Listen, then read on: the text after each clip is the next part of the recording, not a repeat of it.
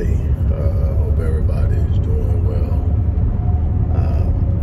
Another segment, Riding with Rick. The more laid back engagements for the Black Voice channel. Look, not gonna be long, but you know the routine, so let's go through it real quick. Look, number one, if you believe in what we're doing, if you believe in the work we've done for decades, you know the work, look in the description box, click the link, show some love, show some support. That's always needed. If you don't know, click the link that takes you to the site so you can familiarize yourself with what we do outside of the content on the Black Voice channel. If you like what you hear today, click the like button, click the share button, and subscribe. Now, let's get into this. I'm gonna cover two things today, get it out of the way, because I don't want to just be bumping up video after video, so I'm gonna try to put it all in one quick pass. We're gonna talk about this coach at Colorado State. I'm not gonna even say his name. I know his name, but I'm not gonna say his name. You done heard it. It doesn't even matter. Taking a shot at Deion. I'm gonna talk about where that comes from and how it relates to the stuff we do on this channel, how it relates to the Black identity, how it relates to respectability, politics, how it relates to so many other things that we tend to participate in to be a part of their world. And I'm gonna tell you what's going on with that. Love him or hate him. One of the things that you got to acknowledge about this man, and I'm talking about Coach Prime, Deion Sanders, is that he keeps defying the odds. And what you'll find is a lot of times we don't like that because we've been conditioned. We've been conditioned to be in the box. We've been conditioned to be compliant. We've been conditioned to act as we're told. We've been conditioned to not rock the boat. And anytime one of us does something that we know makes them uncomfortable, we do what it takes to level the field or to let at least those who are in our periphery know we're still a part of the team. And that's what you get with that. And I'm going to go into that. And then I'm going to talk about the need to boycott Denny's, and I'll explain that in a minute. This whole thing with Deion, the coach from Colorado State, a black coach, Colorado State, who the Colorado Buffaloes, Deion's team, is playing on tomorrow, decided that he would take a shot at Deion. These shots haven't gone well so far. It's basically 0-2 for the people taking shots. People that were wishing him losses in week 1. The coach in Nebraska had something smart to say. And each time Deion and his team have shown up. And this is, to me, more than football.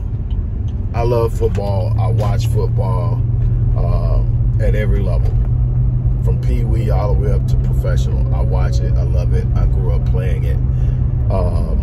And, you know, I love the physicality of it. I love the level of skill set. And anything that raises competitive juices, you know, I get a level of excitement out of. So I enjoy it. But there's so much more than football.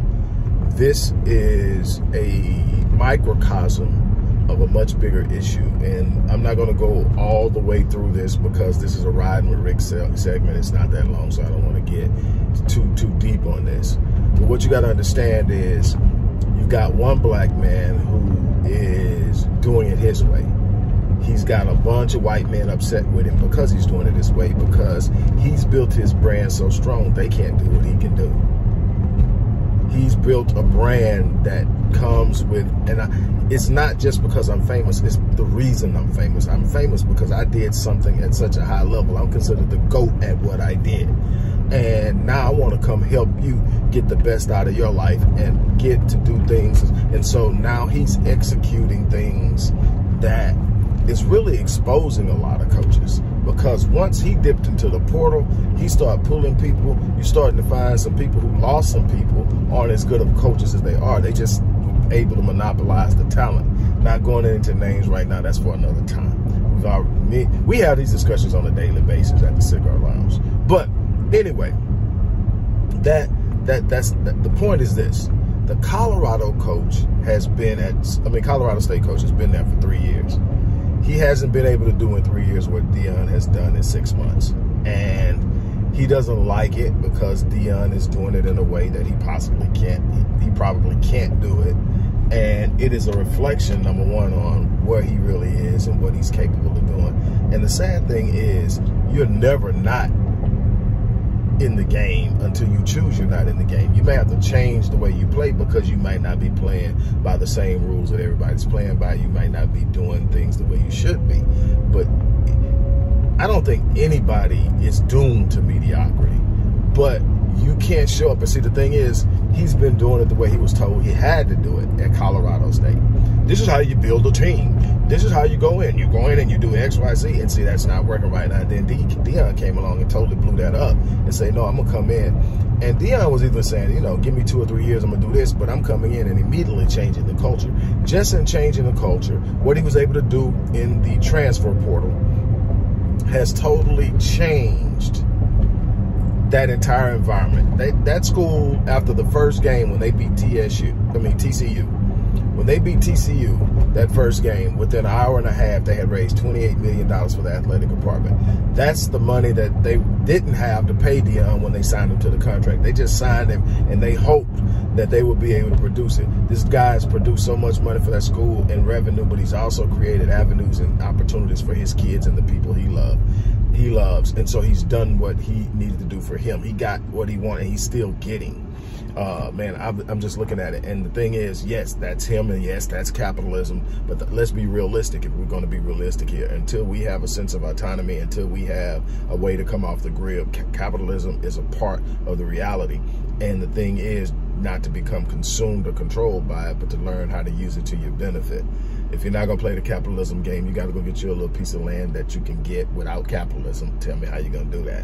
And then you got to sit up and you got to farm it. You got to do what you got to do, and you got to make connections and networks. Now, there's nothing wrong with that. I think that that's something that really, truly removes you from the need to have to play along with these games that are being played. But if you're going to get in the game to win it. Don't get in the game for the sake of saying I'm in the game, for the sake of saying I'm doing what they're doing, for the sake of saying I got in and, you know, whatever. I don't want to be nobody's token black. That's why I've always ran my own stuff. No, it's not as big as a bunch of other places that have offered me gigs, and a lot of prestige probably would have came with those gigs, but you would have controlled my intellect and my intellectual property. No, thank you. So that's the thing with this is, this guy, in case you don't know what I'm talking about, this coach decided just out of the blue to come out and say, because you know how Deion does his interviews, he says, my mama taught me that when I'm talking to adults to take off my cap and my glasses and my shades or whatever. And, you know, obviously Deion said, okay, they just keep giving me ammunition. And of course, that became bulletin board material. For those of you who don't know what bulletin board material is, it's when someone on the other team says or does something that's insulting or in some way maligning to your team, you write it on the bulletin board, and it becomes a motivation. This board is this board that everybody sees when they're in the facility, and it's telling you what that team said or what their coach said or what one of their players said, and it's motivating. It gets people fired up. Pride stands up and acts a fool. And so it's on the bulletin board now, how they handle pride. And Pride's got this new thing now. It's personal. They made it personal. And it's personal. And so when he takes something personal, his entire team takes it personal. And I like that because he's teaching them unity, he's teaching them connectivity, and the predominance of this is young black males. And he's looking out for these kids. Agree with him, hate him, or whatever. I'm not here to sell Deion. I'm just sitting up saying what I see, and then the juice it's getting. But anyway, so this guy came out and said that. But what he's actually saying is, look at me, white handlers. I put him in this place. I checked him. I told him off. Because when it's time to step on the field, the numbers don't bode well for Colorado State. This could be ugly. And it's definitely going to be played with a level of intensity that's going to reflect the fact that this coach took a shot at Deion. Why, outside of trying to prove to his handlers that he's doing it the way it's supposed to be done and that he's not going to get out there or whatever. And then some of us are just so programmed that there's a way to behave and do things that when anybody gets out of that box, we literally get offended for them. We get offended for white people. It's like, hey, that's not what you're supposed to be doing. You're going to upset them people. You're going to make them mad. I remember that's how slaves on the planet, and nothing was more threatening to a slave who was thinking outside of the box than a slave who wasn't. And it's real, man. You want to talk about who was a threat? It's that person that's sitting up there that's looking at you and going, I'm going to tell Massa. Massa going to be mad. Massa say don't do that. And so that's who this cat is. Now, why are we, in case you didn't see it, I'm at the gym. Why are we boycotting Denny's? Well, Denny's in South Dakota failed to serve 2 black truckers. Okay, no big deal. It is what it is. But they failed, and the waitress decides that she doesn't want to serve them. She walks up, snatches the menus out of their hand, solely because they said they were ready to take their order. They were ready to place their order. And she said she chastised them and snatched the menus and said she didn't want them, and they needed to leave. So then she sends another waitress over to tell them to leave, or the police was coming because they had already been called on their way. And so police show up, take them outside, and, you know, talk to them or whatever. They're not arrested or anything, but they're definitely mishandled. The complaint is made to Denny. The 2 guys get an attorney. The complaint is made to Denny's. Denny's issues a press release saying that the waitress involved had been fired. But what Denny's didn't tell in their press release or revealed to the attorneys or those who came to them to gather information is that the white waitress who initiated all this and was fired was actually married to the regional manager. And when you look at this, they called 911 on these guys. So you understand, this wasn't just, hey, could you send an officer out? This was 911. Told those people that these guys were being aggressive, that they were following them around the restaurant, being belligerent. They never left the table. Luckily, they were filming it. Luckily, had other people in the restaurant who were willing to vouch for what actually went on and tell the truth, because it could have got real ugly real quick. But Denny's didn't say anything about the fact that this waitress is married to the regional manager. Now, the person who called 911 wasn't in the restaurant. It was the regional manager. He was 30 minutes away when he called. He called and said whatever his wife had told him had happened. He's on the way now. He's pissed off because somebody's pissed off his wife. Now, so he's on the way in, and he calls and he tells them all this stuff, and so they go and they send somebody over. Luckily, nothing transpired between the police and the black truckers, but Denny's tried to conceal and cover up what was really going on and at what level. So this wasn't a rogue waitress. This was a culture all the way up to the regional manager at least. And now that you look at the cover up, you got to sit up and say, okay, it probably runs higher. And then obviously they've got this diversity and inclusion executive who is a black person who actually participated in the cover up. And again, now we go with that. We're going to do the things the way it's supposed to be done because I want to be a part of this. I want to be accepted. I want to be considered a player, you know, and playing within the confines and the rules of the game. And so I am going to be pushing, this is just the beginning, I am going to be pushing for a national boycott. I am going to, every little ounce I got in me, we have to stop patronizing those who don't respect us, those who don't treat us with respect. We have to stop giving. That's one of the weakest things that happened during the civil rights movement is we were literally pushing to give our money to people who didn't like us.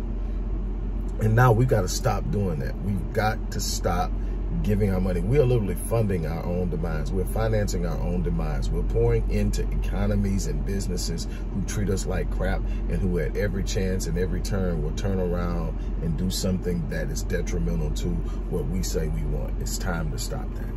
So on that note, look, those are the two things I have to talk about. But I'm going to be back definitely on this Denny's thing, but I wanted to get it out all in one riff. So I'm gonna get out, get in this gym, knock this midday workout out, and then get back in the office. But look, like I said, if you like what you hear, click the like button, click the share button. If you believe in what we're doing, then support it by donating. We need your support. On that note, I'm out of here. You guys have a great day. I'm out.